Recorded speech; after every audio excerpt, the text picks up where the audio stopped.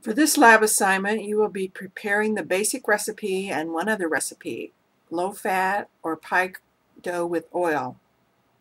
The first step is to gather the necessary ingredients and tools. The flour needs to be sifted and measured accurately by leveling off with the straight edge of a knife.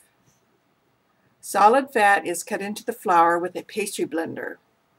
For the basic recipe, the fat should be the size of a pea. 2 knives or a table fork can be used to cut fat into the flour. A fork is used to mix the vegetable oil into the flour.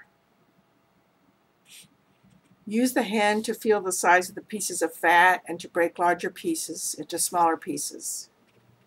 Sprinkle ice water 1 tablespoon at a time over the flour and fat mixture and stir until moistened.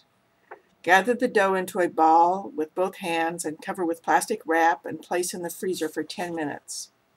Place the dough onto a floured piece of wax paper, flatten into a disc shape, and then cover with a second piece of wax paper.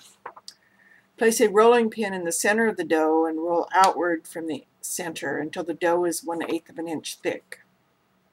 Loosen the dough from the wax paper, fold the dough in half, and place into a pie pan without stretching. Unfold the pastry into the pie pan and then pinch the top edges between the thumb and first finger to form a design. Cut extra dough from the edges. For single crust pies, prick the bottom of the crust with a pie fork tin to allow steam to escape.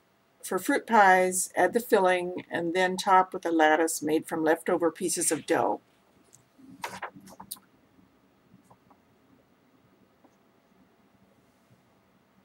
A key to excellent crust is to use ice water to moisten the dough and to chill the dough before rolling and shaping the crust.